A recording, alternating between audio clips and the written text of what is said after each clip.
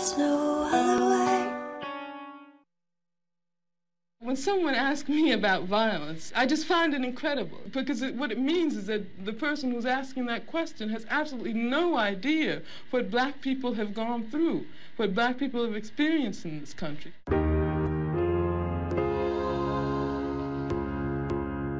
In the 1960s and 70s, Swedish filmmakers arrived in America to explore the Black Power movement, which the U.S. media saw as a violent threat. We're making the revolution by educating the people to the fact that they should arm themselves for self-defense. If any racist dog policemen attack us, we will defend ourselves because we are bent on surviving. 30 years later, in the cellar of a Swedish television station, an amazing collection of unseen interviews was discovered with some of the greatest revolutionary minds in modern history.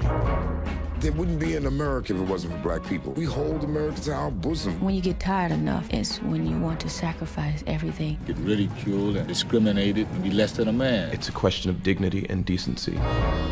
My husband didn't make enough money because he was Negro. We were moved and motivated and charged up by people who had already made a commitment to bring about change. Fight for liberation, oh yeah!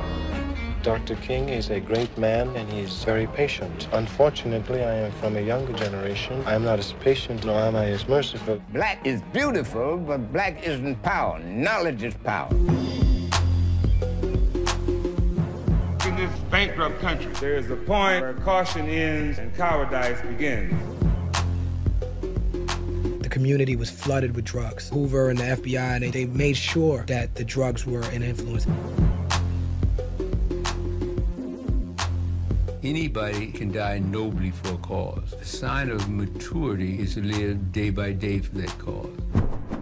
We have to document our history. If we're going to tell the story, let's tell the story right. The Black Power Mixtape, 1967 to 1975, featuring Erykah Badu, Harry Belafonte, Stokely Carmichael, Eldridge Cleaver, Kathleen Cleaver, Angela Davis, Talib Kweli, Huey P. Newton, Bobby Seale, and Amir Questlove Thompson.